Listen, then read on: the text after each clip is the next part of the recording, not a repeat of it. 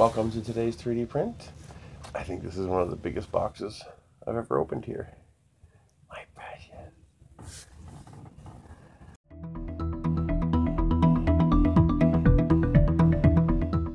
So this is something new. I saw this and I was like, oh, can you send me one? He's like, already did. This is my first 445. That's 400 by 400 by 500 millimeters of print volume. That's G-Max print volume. Yeah, under 500 bucks. This is going to be cool. This is the Alfawise U10. It also has filament runout and power off for zoom. So this is going to be interesting. Stay tuned. Well, I got the behemoth out of the box, and it's this ginormous thing. That's a wide angle camera. That's freaking big. Jeez. I see a manual. That's a good thing. Stay tuned while I unpack everything. As you can see, it's a bit massive. The top layer contains the brain box, the goodie bags, and the gantry, the vertical gantry, and then this part here contains the base. You can see it's actually got a Alfawise 3D test. So this is their test print. There's tape already on the bed, and this is their test print, like the TiVo Tornado had, actually, to show that the bed is level and printable, which is cool. Stay tuned. Okay, couple of first thoughts.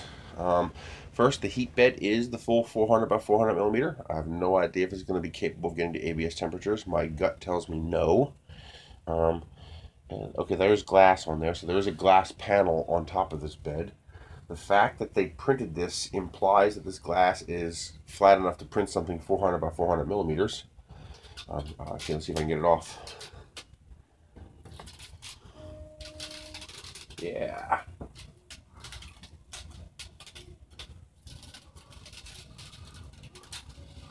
There you go. There's their test print. Can you even see that? Yeah, I guess you can. So there's their test print. And 3D Professor will like this. It does say 3D test. Alfawise 3D test. So the user should know that that was a test for them. That's a good point. They should tell you.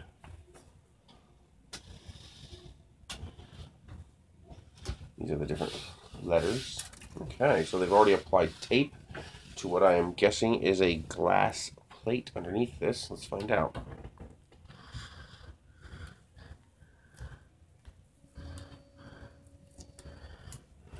Yes, I see an aluminum plate and a glass plate. And I'm going to leave the tape on there so that I can print right away with it. Okay, so a couple of things. Everything has plugs. I love that. So there's actual jacks. Everything plugs in. Although I notice the hot end does not, but the hot end does have a plug on this end. I wish it had a plug on the other end as well for parts upgrades. Maybe it does. I'll confirm that when I get there. Under here, a couple of interesting things. They've gone with the 2 and 2, 2 and 2 wheels, so 4 wheels on each side, which I actually think is a good idea. It spreads the load. Even though 3 is more stable, this is totally fine. I have to make no adjustments. All these wheels are nice and snug. They are like they're supposed to be. The bed rolls nicely. Big, thick, heavy-duty belt. It's not a GT2, that's for sure. And I like the way it's tensioned. It's basically got pinch plates. So instead of having a tube rod stick out and you wrap the belt around that, matter of fact, I can show you. Oh, that's right. This new rig allows me to let you guys get up close and personal. Give you a zoom in here. You can see here, see? So you have this little pinch plate here that bolts into the Y carriage, and that grabs the belt and tensions it. Not bad. They have a little spring thing on here. I've heard that that's not good for ringing, so I might get rid of that and retension the belts, but I'll use it as it comes first. These look like CR10 style knobs. I'm actually going to see if the CR10 knobs will fit. I do wish the Y carriage is a little bit bigger. Let me go back wide for you guys. Because the Y carriage is actually pretty small relative to the bed, there's not much room from here to here. So leveling this is going to be fun, because you're going to have to reach in under here and get these knobs, and you got to reach in here to get them. There's not much room there to get to them. This is going to be the kind of printer where you're probably going to lift up a corner of the printer and come in underneath here and grab them. They're nice knobs, they're just too far inward. In the future, add $5 to the cost of the printer, make this Y carriage come out to here. That will do two things. One, it'll make it possible to get to these knobs from out here. And number two, it'll allow us to add those larger wheels to the knobs, which makes it a lot easier, since that would, if it was out here, the larger knob would come out to here, which means you could just take your finger and go and adjust your knob. We will see how well it holds the bed level. Nice thick rails. It does look properly assembled. These are all 2040s, 2020, 2040, 40, 40, 40, and the front and back are 2020s. It does look like it has a beefed up Y-axis stepper, so it should be able to handle the load. I like the bracket back here. This is pretty nice. It's all metal. I haven't seen anything 3D printed yet. I see a pretty open hot end. That'll be interesting to look at. Let me put you guys back over here. Okay, I will be right back when we get to the next stage. Forgot to mention heat bed. The connection looks a little janky, but it's there, it's solid, and they did secure the wire, with uses the nice nylon loom, by the way, to the Y carriage, so tension relief is built in. You don't have to worry about your connection, and it looks like it uses, I want to say that's an XT60 connector.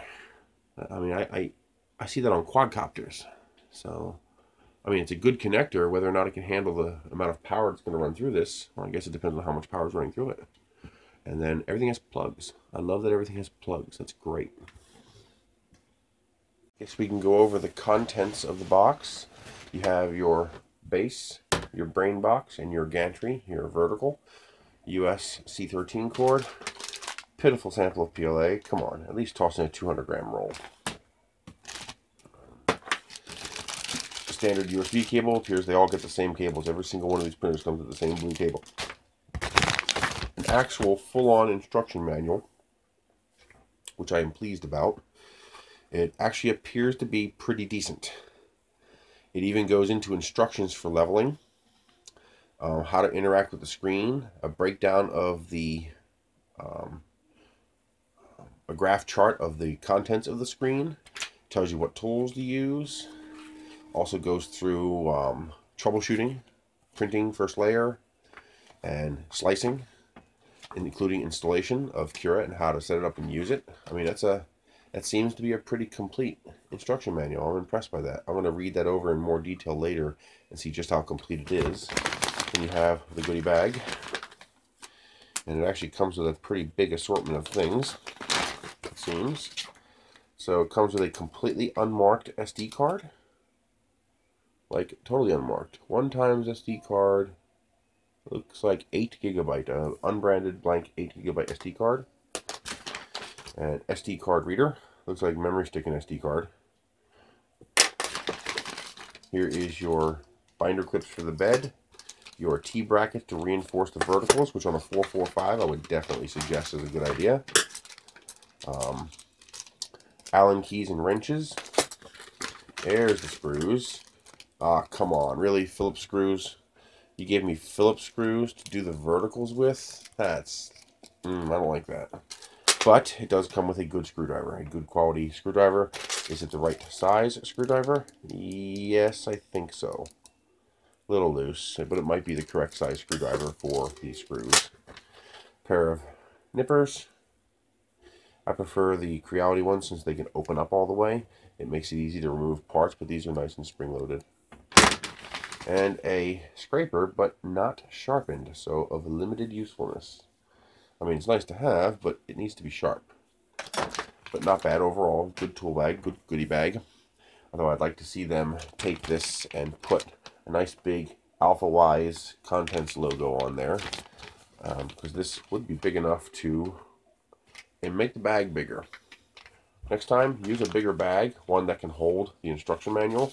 This will not fit inside this bag and still allow you to close it, so use one size larger bag. It's a little bit longer, and this way I can put the manual and all the excess stuff into this bag and store it away, and then you don't need to mark it because it says right here what it is. So that's another idea you can do. Stay tuned. I'm going to start assembling the gantry, which will entail me placing the gantry on top of the printer and putting the 4 screws through the 2040 bottom rails into the 2040 vertical rails. I'm impressed with the hot end. I do like the proper fan grills, so these are not going to interfere too much or generate noise, but that ostensibly is the parts cooling fan. But there is no ducting. As you can see, it's just open. All the air from these 2 fans just blows through this enclosure. I guess they depend on enough air escaping out the bottom to do the cooling, and there isn't even a sock on the heater block. And there's some kind of oddball round heatsink in there. I'm going to pull that apart later after the first print and get a look at it. But on initial inspection, I am not impressed with the hot end. That seems lazy. Maybe they expect this thing will be printing slow enough that you won't have problems with cooling. I mean, it's all metal. It's just not designed very well for cooling. This is also all metal. That yellow plastic thing is 3D printed, actually. And that is the limits filament detection run out. But the feeder is all metal. That's that nice aluminum one. You can buy that for your CR10. It's actually pretty common. So it feeds through here, out here. Here's your coupler. So stay tuned. I'm going to get this assembled. Vertical went on no problem. I didn't have any issues. The threads were good. They aligned right. And even though I am very much displeased at them including Phillips screws to put this together, they do appear to be decent quality deep cut Phillips screw, and they did include the correct size screwdriver. So I was able to apply sufficient torque without threat of them stripping. So I'll give them credit for that. They went with a cheaper tool bit or fastener, but they did appear to include a pretty decent quality fastener and the proper tool to do it with. So now we install the little reinforcement tees. Alrighty, printer is assembled.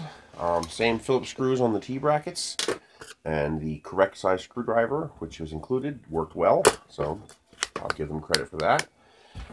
Initially, I see no quality control issues. Everything was tight. I did not have to retighten everything. I even like the limit switches, even though they're typical standard limit switches. They're high tension. I mean, like most of them, you just touch them and they activate. This one you actually have to push it. So the spring inside there is actually pretty tough. So it looks like they use slightly higher quality limit switches, which I like. I have no complaints. Everything seems to have been assembled well, and with the exception of the hot end, thought out well. We will see if there's cooling issues. But overall, no complaints. For the price, I was expecting a little more shoddiness. I'm actually a little impressed. I think this is selling for $480, and it's a 445. 400 by 400 by 500 millimeters. I mean, that's G-Max 1.5 XD Plus area right there. I mean, that's nice. We shall see. Stay tuned. I'm going to get the brain box connected.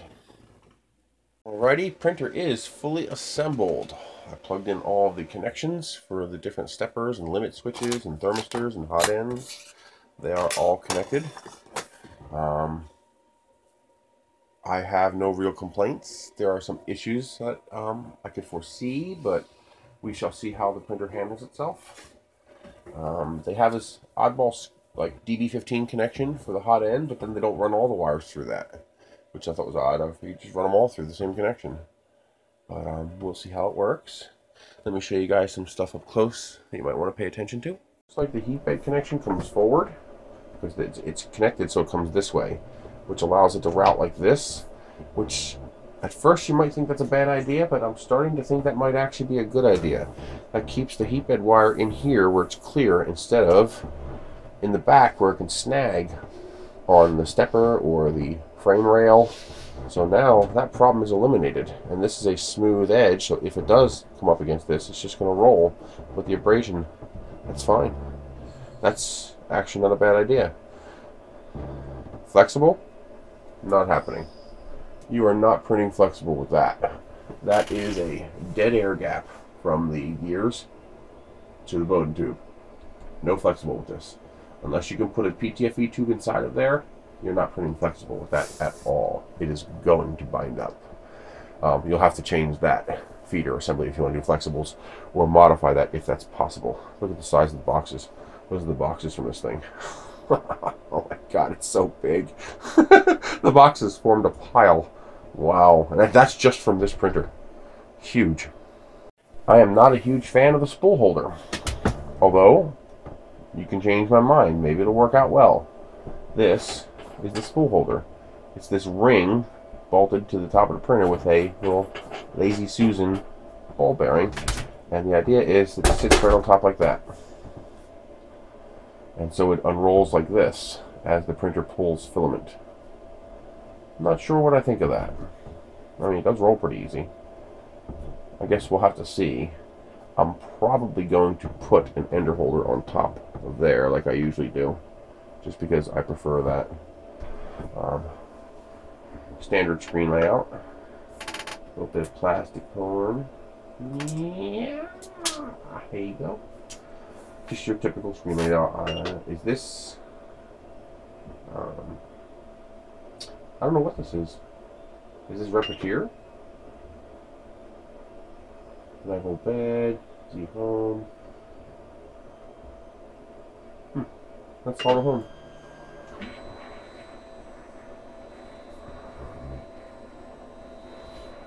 That is not level.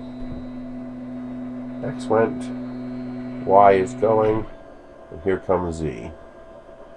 Z definitely needs to step up a little bit. There we go. That's pretty close to level. I cheated. Alright, I will be back after I run bed leveling. About to begin our first test print. Here we go. What I've done is I set up a really nice complicated one. Is it's first going to print a Marv in here, then it's going to come over here and print a Maker Coin, then it's going to come over here and print a Benchy, then it's going to come over there and print a Vernstyle rocket, and then it's going to come over there and print a low poly vase. So the different vases, infills, etc., and the Marvin has a 75mm skirt around it. We shall see how that works. If this all works well, I have a 490mm Vern rocket.